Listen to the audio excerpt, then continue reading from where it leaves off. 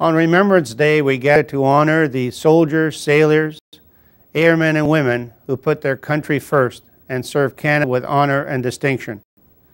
We also pay tribute to those current serving men and women who today fight for the freedom and democracy we Canadians cherish so dearly. This is why it is particularly important that we continue to invest in Canada's cenotaphs, memorials, and museums to forever remember the sacrifices of these heroic men and women. The Harper government invested in the restoration of the Woodbridge Memorial Tower, something I am proud about and something I will continue to support in our community.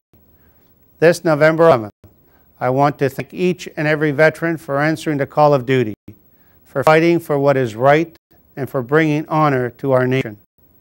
Freedom, democracy, human rights, and the rule of law. These values are Canada's values, and every day, without hesitation, they are defended by the most professional and bravest soldiers in the world. I am forever inspired by the courage and commitment of Canada's soldiers who helped liberate the oppressed from tyranny and brought justice and freedom to people who quench for peace and tranquility.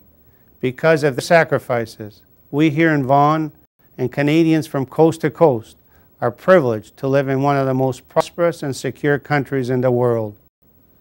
Lest we forget.